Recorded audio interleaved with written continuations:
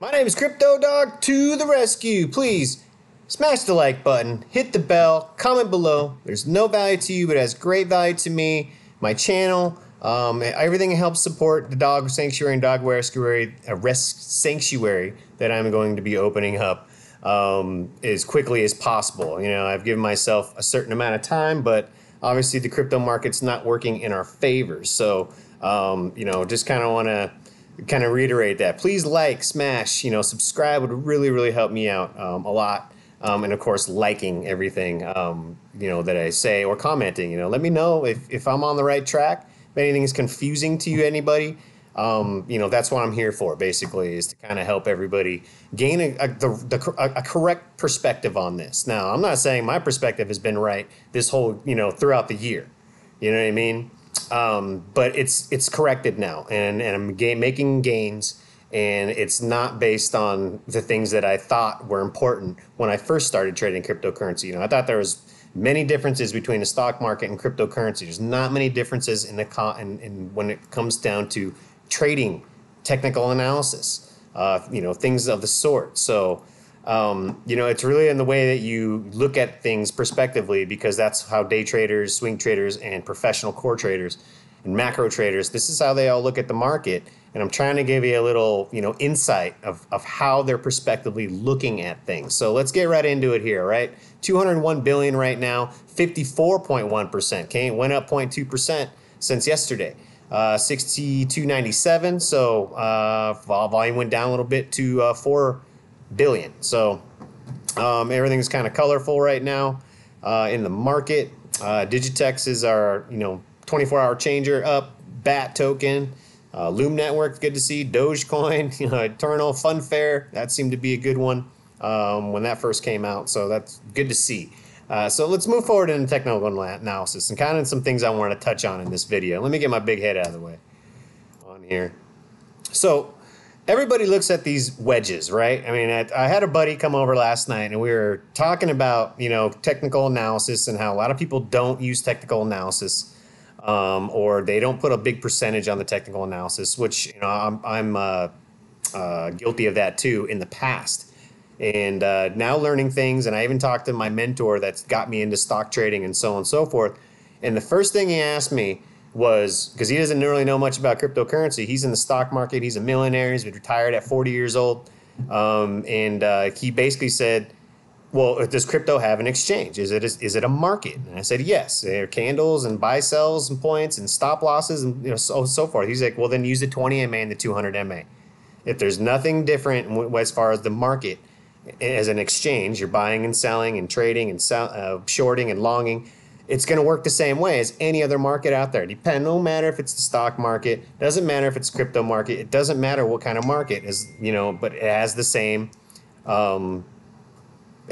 properties as a stock market, right? And on this technical analysis. So why not use it roughly the same way, if not exactly the same way, if you can? So I've been using the 20 and the 200 MA, and I'm trying to show everybody in these videos how powerful the 200 and the 20 MA is, and where you need to start putting your, all these indicators. Everybody keeps telling you that, you want to put more indicators. The more indicators, the better.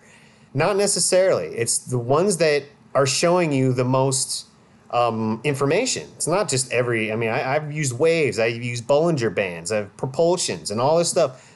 There's not a lot of percentage of that helping you in your decision making. And these wedges are not something that you first go off of. This is an accentuation of what you're seeing on the 20 and the 200 MA.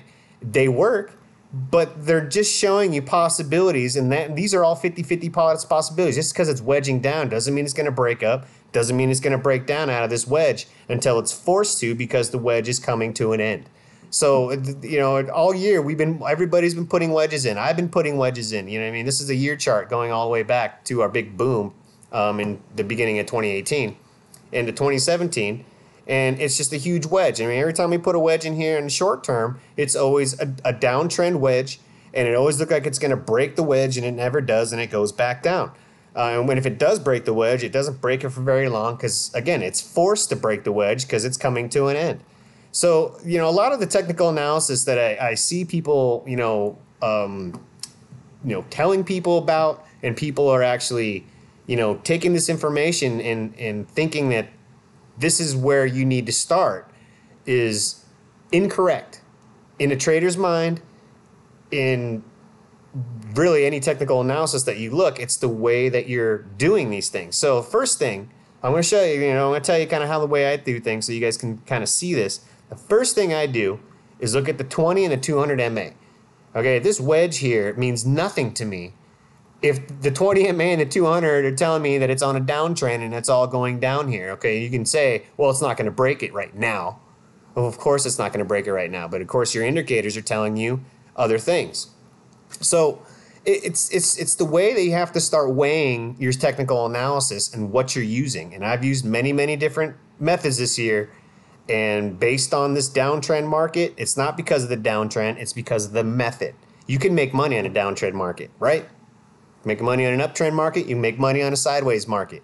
But everybody's looking for big gains and instant gratification. And that's not how traders work. They don't work for instant gratification. They try to get it a statistical advantage or statistical edge on it on their trades. So if they can do 10 trades a day, they want to have at least 7 to 8 trades as wins. They know they're going to have some losses because the probability is, you're obviously going to have some losses, but you have more wins than losses. When it comes down to it, then you win. Then you made money that day or that week or that month or that year, right? So it doesn't really matter. And this is a 4-hour chart because I wanted to show you on a macro point of view that everybody seems to be putting these wedges in here. And then going off of the wedge saying it's going to break out to a new high. Well, what new high are you talking about? Let's go back to the 4-hour chart. You know what I mean? Are you saying that right here is a new high? Let's kind of blow this up a little bit. Are you saying right here this is a new high?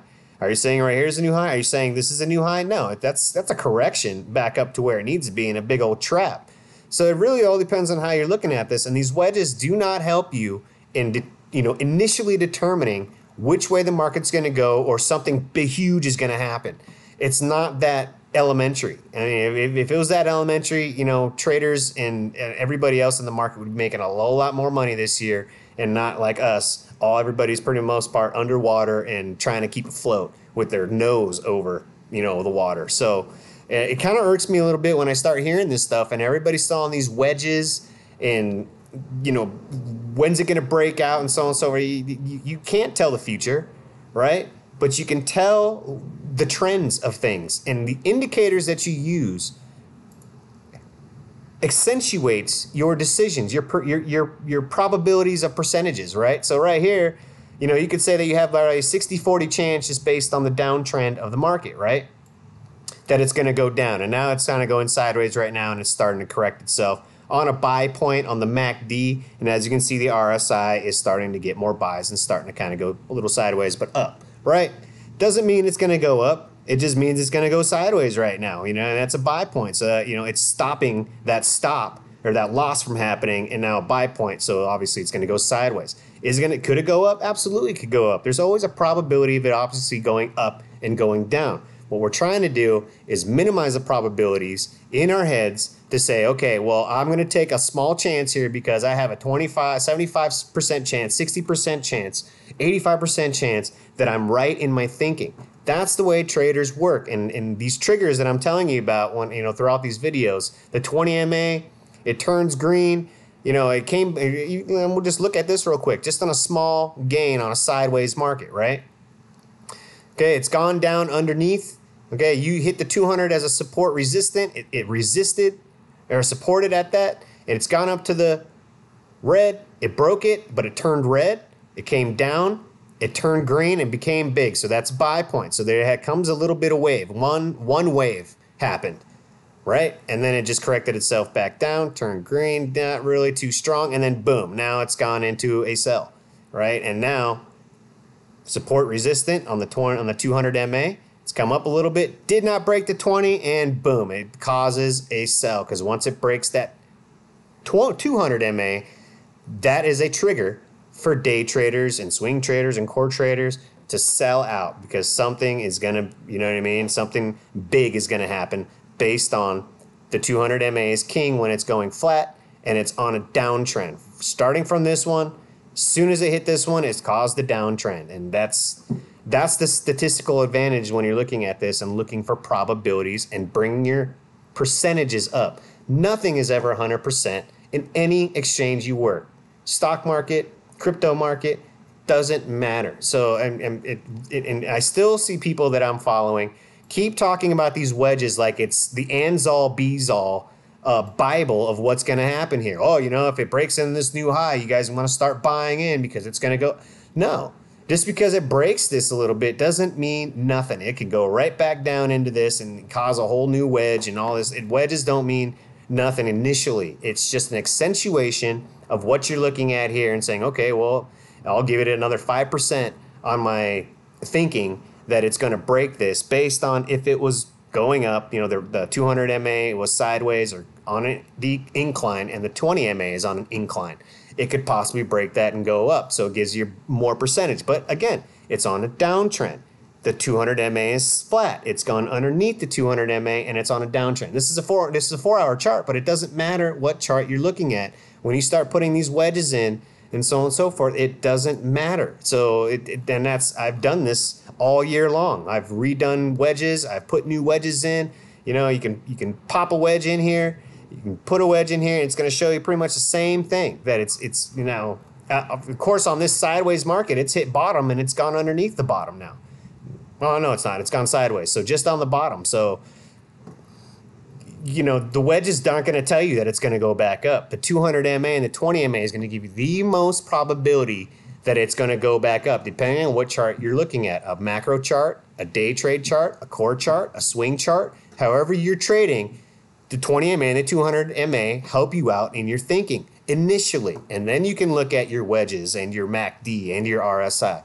Don't put too many indicators in there. Simplify your technical analysis and raise your percentage probabilities. Why have 5 indicators in there when 2 will give you just as much percentage, if not more, based on discipline and knowing where triggers are with the 20 MA and the 200 MA.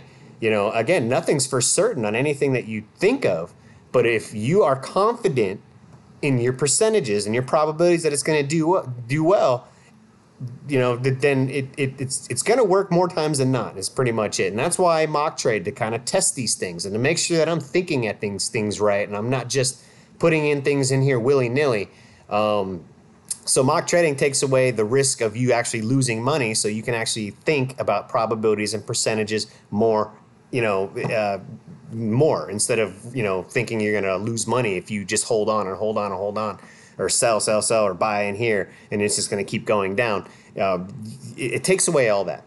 So, and then when you start trading for real, you won't even think about the money you're putting in. You're thinking about your decisions because you're so confident through mock trading that it's going to do more times than not what you think it's going to do. So, you know, again, I'm kind of a little irked because I've watched like 4 people this morning on YouTube, and they all talk about, the first thing they talk about is the wedging of it, and it's not the stock market that's doing it. It's the crypto market, and these 5 things like the government's going to come down and hound on cryptocurrency and so. No, really, what it comes down to it's Wall Street. Okay, Wall Street right now is analogous, and I'll show you why. And it's not the reason that you think that it is, like, you know, the S&P 500. And that it is analogous. It's correlating when you see it on a technical analysis, but the reasoning why it happened is not the same. So let's get into that. So is there a correlation between Bitcoin and the stock market? Yes, but no.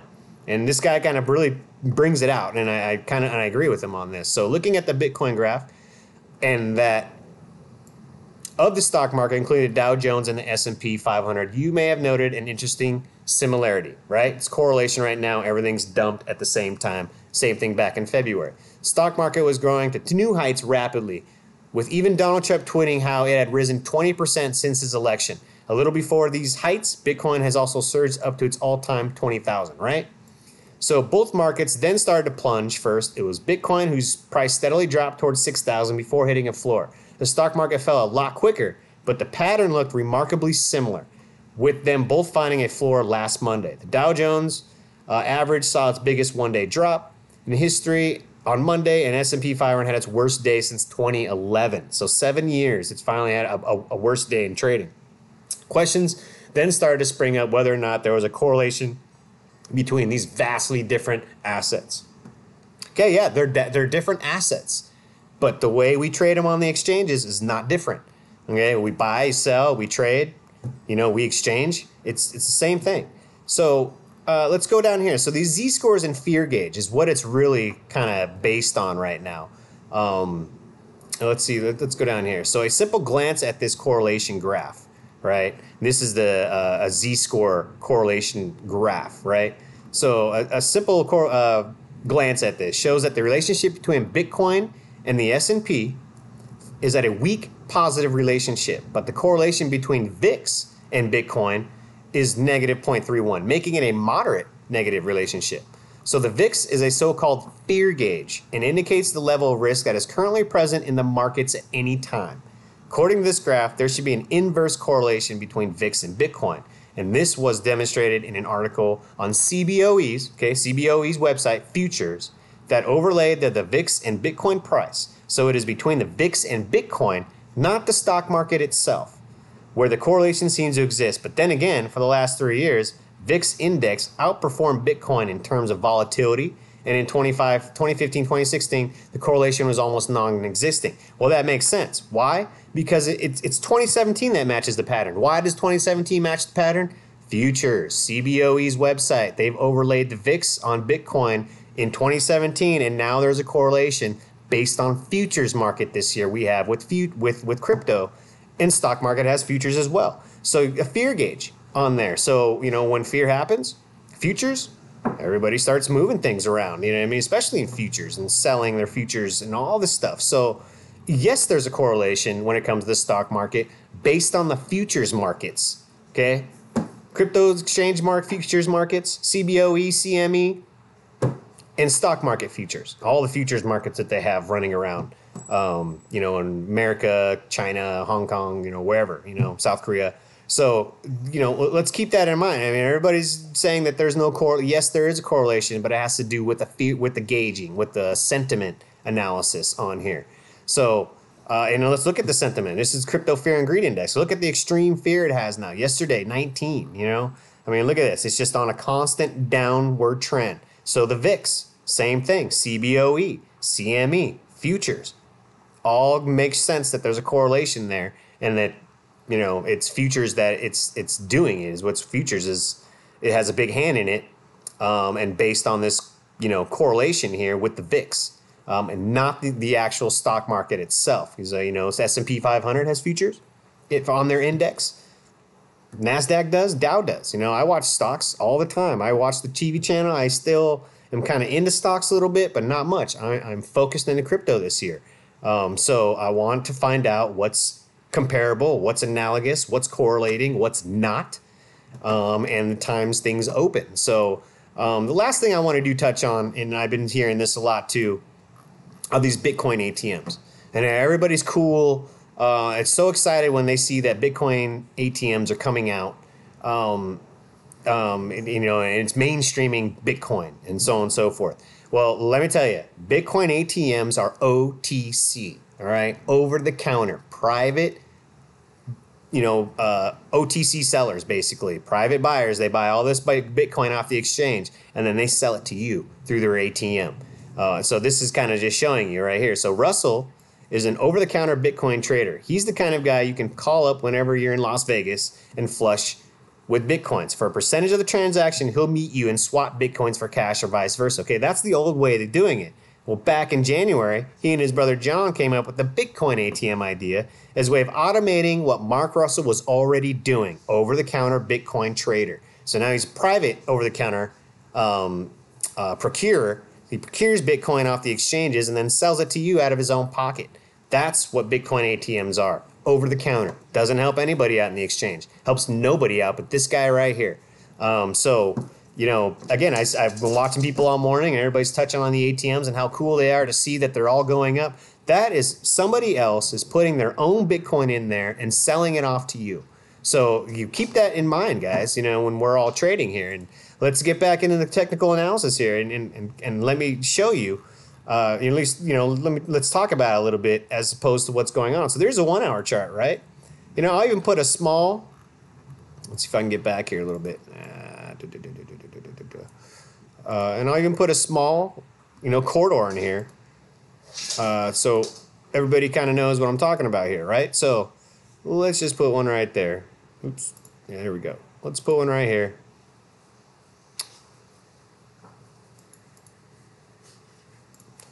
Oh man, this thing is skipping on me. So, all right, there we go. So we're going to put one right on here, basically based on this falling wedge, right? And if you're saying that that's a falling wedge based on this new sideways market, okay, that's the bottom of it, right? We'll bring it down a little bit more. That's kind of where we're sitting apparently. And here's the wedge going sideways. So here's a 1 hour wedge, right? It's gone up to a precipice, but as you can see, the 20 MA came back down and is on a downswing. Soon as it broke, it's crazy how this works with the 20 MA and the 200 MA. This is your meat and potatoes, 220 MA. Use everything else as accentuators, even all these indicators over here. It doesn't indicate nothing when it tells you to buy right here. It doesn't mean that it's going to go up all the way up here. It just says that there's a small buy point here, and it may be good to make some, set yourself up for a possible boom. That's really what it's all about when you're doing these trades. If you are saying that you're going to only say you only do 10 trades a day, okay, 10 trades a day. That's pretty quick for a day trader, it's fairly fairly amount for a quick day trader, right? 10 trades. So if you buy it down here on a sideways market, you buy it down here, you sell it up here, right? You buy it down here, you sell it up here. Well, if you buy it down here and it comes up and then boom, it just you've already set yourself up in a good position. And then when you start selling it right down here and boom, it goes down here, you just staved off a lot of freaking losses around there based on using this as a support resistant and buy and sell line guide. So, and the 200 MA acts as, again, an overall controller. If it's going down, you know what I mean? It's going to come back down and meet it, or it's going to have a magnetic effect and come back up and resist it, But using these wedges as your ends all bees all, whether it's going to break out, and because it's going to break out, it's going to boom. And it makes that is unprobable that's going to happen unless everything else is showing you that it's doing that. The 20 MA, the 200 MA is showing you that it's going to do that. The MACD, is way up here, possibly at the zero, even way down here, and gaps, buys up, gaps, and then just, the elevation of it goes up. Doesn't mean it's going to do it, but it gives you a better probability it's going to do it, with the RSI obviously on a strength going up from a low point all the way up to the top point. So these indicators are not your ends all bees all. These are accentuators, okay? And it may bring your percentage up 5 to 10%, maybe even less than that, each one. But the more you use propulsions and waves and Bollinger Bands and, the probabilities of all those accentuating each other is not working, because they have to kind of go in tandem with each other. It doesn't work, you know what I mean? Sometimes the RSI doesn't even help me out.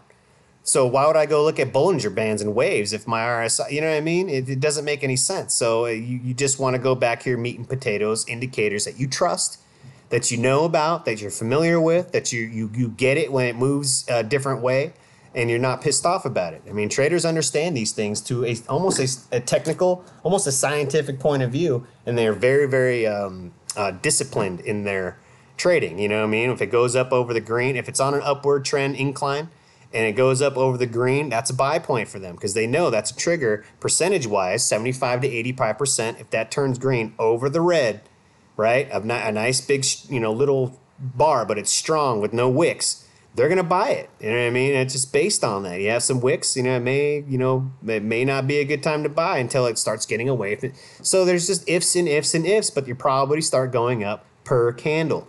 So realize that. So, these MAs, right? This is the simple moving average. If you're using an MA, it's simple moving average. Why do I use the simple moving average as opposed to the exponential moving average? The exponential moving average, okay, only relies on the closing of the candle. The simple moving average relies on the average of the closing of that candle, right? Not the closing of the candle. We're, in America, we're so we've been seared with looking at the close. of a candle. Well, when you look at the close of a candle, you're not looking at past information. You're not looking at current information.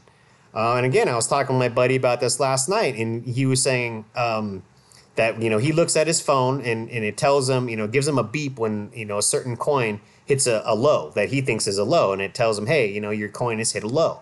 And when he finally goes in to possibly buy, and he starts looking at the price again, a minute later, the price is different, whether it be lower or whether it be higher, because they're showing you a close on that number and not what's currently happening in the market. A fluctuation of prices and so on and so forth. It doesn't show you any of that. It shows you the candle just behind it saying it closed here on the red. It closed here on the green. So it's showing you past information, just like everything else. You know what I mean? So you really have to go. There is there's an art to this. Technical analysis is an art. It's not going to be straight line. It's not going to be perfectly printed for you. You have to really color in the blanks, fill in the blanks with your own probabilities and statistic analysis, technical analysis, statistical edge, and so on and so forth. That's what the casinos do. That's what I've been trying to push on everybody. This is what professionals look at. Okay. And again, I was talking to my buddy last night, and I asked him if he ever plays the stock market. And he said no, he doesn't play the stock market, and it makes sense. A lot of people in crypto didn't start in the stock market; they started in crypto, right?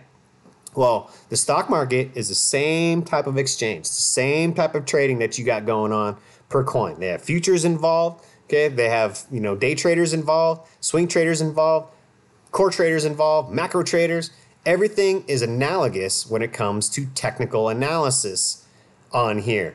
The projects are different, the way they're set up, coins versus stock, so on and so forth, but the way they're traded there's no difference really, besides it's a 24/7, and you can trade coin to coin when you can't trade stock to stock. So, I'm not a financial advisor. This is just my opinion, but really, I'm going to show you live trading. And I'm going to take one Ethereum, and I chose Ethereum and USDT to trade, but I'm probably going to go to a smaller price coin so I can buy 5 or 10 at a time and then trade those and make make a better profit. So I'm going to find a coin that has a good trend, and not big gaps in between bars and so on and so forth on an hour or 30-minute chart. And then I can start swing trading that and then possibly go down to a 15-minute chart, possibly go down to a 5-minute chart and start day trading this and becoming intimate with whatever coin that I choose to get. Not Bitcoin. All the profits that I get are going to be dumped into my investment, which is Bitcoin. And I'm just going to keep growing my Bitcoin, grow Bitcoin, and then get that going, on that level. So as you can see, the wedge, it's gone down and it's not going up. The 200 MA is coming down. This is a 15-minute chart. 200 MA is coming down, and it's starting to come back and meet with the candles and the 20 MA. So we shall see what happens on here, when it comes to that. It says we don't know what's going to happen when these two start converging. But right now, it's coming to a ceiling. We can sit here and watch this for a little while, but it's a 15-minute chart. But right here, as you can see, it's a resistant point. And if it breaks it and turns green over it, right, and this starts going up on an uptrend, that may be a good sign. That this is going to start flattening out. This is going to be on an uptrend, and it could be a small buy point and make a small, win off this on a sideways market. So, you're supposed to buy underneath the red, but, there's so much volatility in here that you can always go back to the meat and potatoes and just use the 20 MA. Breaks the 20 MA, turns green on the next one, pretty strong green bar. It's going to possibly, more than not, go on a small uptrend, and so you can make some gains from a buy point here and then, sell it off down here when it starts correcting back to the 20 MA. If it does that. So I can't tell the future. That's almost looking like it's on a buy point, but that could change. Yeah, it's crossed over. So that's a buy point. The strength of it's right in the middle. So your indicators are accentuators for what you think may happen. What's going to happen? What's going to happen? Okay, well, that tells me there's more probability that it's going to go up. That tells me there's possible that it has room to grow. So it's the way that we look at these technical analysis things. And, and that's where I really wanted to touch on this. I keep seeing the same people talking about the same things and how nothing's analogous with the stock market. Nothing's analogous with the way we trade crypto and the way stocks are traded on their exchanges and so on and so forth. That's absolutely incorrect. Okay, and I thought the same thing when I first started, and it's absolutely incorrect, and I learned the hard way. So, you got to deal with the devil before you go to heaven, or go to the moon. So, I dealt with the devil when it comes to the stock markets years ago, and I learned how to play that, and then I thought this was different on the way things work. They're not really that different. There's some things that are different, as opposed to the volatility and so on and so forth. But the way these are exchanges and moved and so on and so forth, there is no difference for the most part, the way the 20 and 200 work.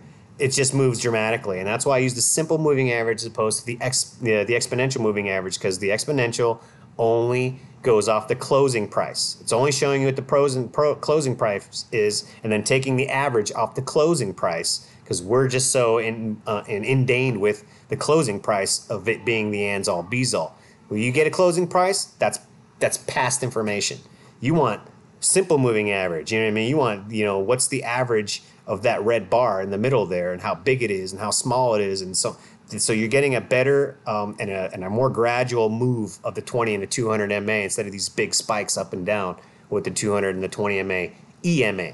So there's big differences on here. So like I was saying, crypto fear and greed index 13, 19 yesterday, 34 last week, 24 last month. So went up and now it's gone down. I mean, it looks pretty much just like Bitcoin. It's always on a constant gradual down, and now it's coming to a wedge. So should we play the wedge on here? No, you know what I mean. It doesn't make any sense playing wedges that way. You can use them as guidelines, but not overall guidelines, as accentuators for possibilities of new highs coming up and breaking and big booms happening up or down, so on and so forth. But it's not your initial indicator to do things. I've learned this the hard way. I really want to pass this on to everybody so everybody understands this, that, a lot of people that I am watching, they're not learning through the year. They just keep doing the same thing over and showing you the same thing over and over. And then they're showing you journalism that they're saying, this is what this person says, and I don't know if it's right or not, but that's what this. So why are you showing me? If you don't believe about that news, don't show me the news. I don't want to hear. I can hear all the FUD I want. I can watch it and look at it on my. I need to see things that you believe in and what you think is correct on this market, so I can gauge it a little bit more. But if you're just giving me something that I can look up myself, and some journalism can, journalists can lie to you, because he needs to make his money today to make make an article. It doesn't make any sense. So you really have to, weed through the roughs and read through the dark. Have deal with the devil, not make a deal with the devil, but you have to deal with the devil, and hopefully that you can come out and rise above it. So that's it for this one. So my name's Crypto Dog to the rescue. Please smash the like button, hit the bell, comment below. No value to you guys, but it has great value to me and the dogs I'll be rescuing. You guys keep up the grind.